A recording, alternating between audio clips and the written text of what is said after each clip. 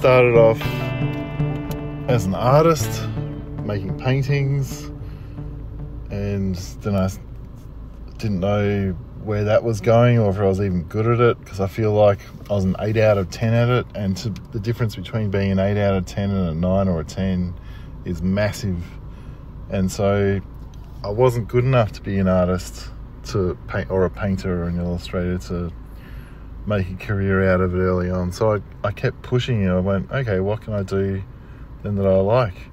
So I was making cartoons, and that didn't quite work because everyone else had those jobs, and I was sort of getting somewhere with it but not getting anywhere at all with it. And so I pushed into writing poetry, and that I sort of got somewhere with that. It was connecting a bit more than my other stuff, but still that felt like a whole environment that just was very political in the true sense of the word, like in the macro country sense of the word. It was very extremely left. There's nothing wrong with that, but I'm more interested in the politics of the heart, as dumb as that sounds and probably naive. And so then I felt like it was fashions in poetry, and if you wrote about certain things and themes, then you were going to get published and you were going to win awards, or you were going to do that sort of stuff. And I got somewhere with it. I did get some runners up in some competitions, but I sort of felt like I was still not writing stuff that I wanted to. And then poetry turned into rants, video rants, just because I thought, fuck it, I'm just going to keep trying something different. So I love how just pushing one creative thing into the next, to the next, to the next, just to see what connects. And I know maybe connection isn't the ultimate thing in any sort of creative act. The creative act is in itself a prize to oneself. But I love the idea of connecting. Early on in my life, I felt like I was just a fucking weirdo, and people just spoke condescendingly to me, and I felt like an idiot. But I felt like I could tap into some sort of magic that other people weren't seeing, and there are other people like me who could tap into magic that other people couldn't see either. But we were all separated, and we didn't know there were other people like us. And so I've even found that more recently, like connecting with old school friends who I used to play sport with, and I can feel how completely different we are, and how I know they've sort of gone through life and ticked all the right boxes and done the correct things that we were sort of all brought up to do. And as much as I respect them for doing what they've done, I still feel I almost regress. I'm 48 now, but when I talk to some old school friends who I haven't talked to for years, all of a sudden I feel like I'm 15 again, and I'm that weird dude who just had stupid, crazy thoughts. And in some ways, when my thoughts connect, I feel like there's a validation that there is beautiful magic, and I'm allowed to talk about it without getting some sort of side eye. And it does kind of weirdly validate my weirdness, as superficial as that is. But I stuck with it through all of those deserts of side eye that I get for so long through corporate jobs and warehouse jobs. It was actually the people in warehouse jobs getting paid less that understood my creativity better, and I understood theirs better than people in corporate and stuff like that, because then people in those sorts of jobs, they're definitely there for the money. But I love how it's taken me 18 to 48, 30 years to sort of find my group of people, an audience, or friends who I've met through my art in the last 5, 6, 7 years. There's a great line from True Detective, and I think Matt McConaughey delivers it. And he says, "I know who I am, and after all these years, there's a victory in that." That's a line from like 10 years ago when the first True Detective came out, and that line, amongst many lines in that first season, really resonated with me.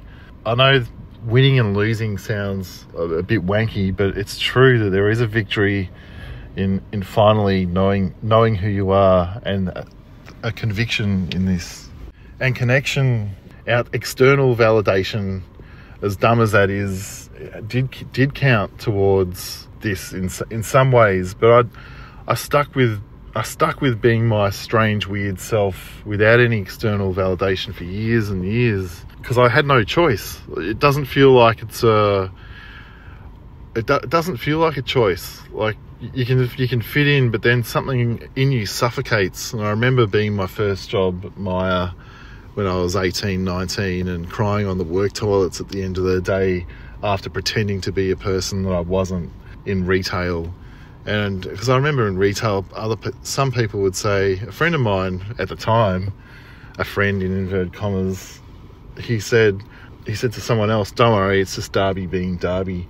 Because I'd say weird shit, and I had a weird upbringing where I almost didn't know the art of conversation, so I'd say weird stuff because I was brought up with a crazy mum who's dead now, but she had a really strange outlook, which is great because it's given me some interesting, it gave me an interesting worldview, but also she just really, while she was very clever and was a barrister and all that shit and could argue her pants off because she was fucking Irish and clever, she also didn't know how to have a normal conversation without just coming across as what the fuck are you talking about? And even my little stupid video rants are sometimes I think, what the fuck am I on about? And people will mirror that back, like people who don't follow me will make in the comments, what's this guy on about? What's he yapping about? That's what the kids say now, yap. He's a yapper, he's yapping away, which I kind of find strangely endearing as much as it is a diss. But there's that old quote, people will tell you, I don't remember the actual quote, but people will tell you who you are and you've got to work out who you are before you're told who you are, or something like that. I can't even remember who said it, and it's even been said in a million different ways and attributed to a million different people. But it's true, I love that line from True Detective, that after all these years I know who I am, and there's a victory in that. I love that Nic Pizzolatto, the writer, he wrote that when he was my age. We're both the same age, so he would have been 38 at the time. And so I remember following his work so religiously after watching the first season of True Detective. And I read all his short stories.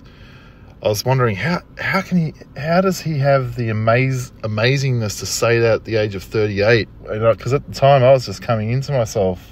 But he was a showrunner for True Detective. I read all the short stories. I followed him. I'd check out what he was doing. Like through lockdowns, he said, get on to Jung's Red Book, which Mum also loved. He said that shit will actually save us while we're going through some sort of spiritual warfare in lockdown. And after all these years, 10 years later, Nic Pizzolatto followed me earlier this year on Instagram, just seeing one of my videos. And all of a sudden I was like, oh my God, that's just fucking made my year. It made my year for the writer of first season of True Detective who wrote that line that I love, followed me on Instagram, and that spun me out. And strangely, that maybe True Detective, that first season, did inspire me in some ways. I loved Matt McConaughey's, don't know how you say his name, that'll do, his monologues, his weird philosophical monologues that they're always kind of poetic, essayist, weird shit played to Woody Harrelson's straight detective. There's also another quote, I don't know who said it, but it's something like, it's a fine line between crazy and genius. And I kind of feel like maybe some dumb part of me wanted to prove that I wasn't crazy, that I'm not genius either, but that I definitely wasn't crazy, and that I had something magic to offer the world, as all of us artists want to bring to this strange world that's often just talked about as it's just a normal, unmagical world. been reading Chuck Palahniuk's book. He wrote The Fight Club, but he wrote something on writing, and he was talking about all these crazy stories of like dogs watching their owner die and then following something unseen from room to room and then out into the garden, and just crazy magical stories that are non-fiction, true stuff. And he said something like, they're the crazy, beautiful stories that advertising doesn't want us to know, because advertising wants to be the magical thing that sells us magic. Advertising wants the world to be a boring, dumbass, unmagical world so it can sell the magic. That's what he was saying in this book that I've just finished. And yeah, there's something to that. There's magic everywhere, and I love other magical people, and I love how art can connect us all together and that sort of shit. Anyway, I'd love if you left a review of my podcast on Spotify or Apple or wherever you're listening. It all helps as an independent artist.